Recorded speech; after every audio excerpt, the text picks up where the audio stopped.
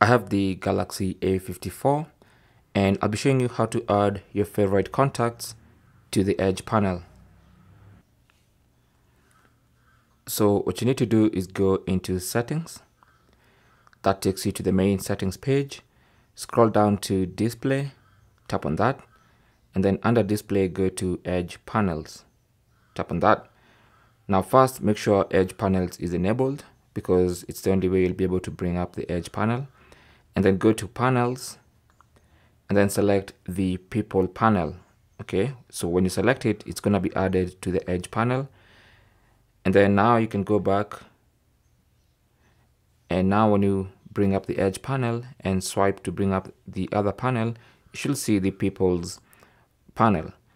But of course you have to allow that panel permission to access your contacts. So tap on allow. This is only done the first time, okay? And then confirm, and then now you can add contacts, okay?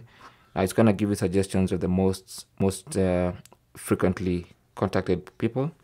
But then also you can tap on select contacts to go straight into the phone book and add your favorite contacts to the Edge panel. You can add up to 12 people, but for me, I'll just add 5, okay? And then when you're done, just tap on done, and these are the contacts. You can add if you want to. You can remove by tapping on this minus icon, and then you can go back to the contacts page and add like that, okay? And then when you're happy, you just hit the back button, and now those contacts will be added to your Edge panel.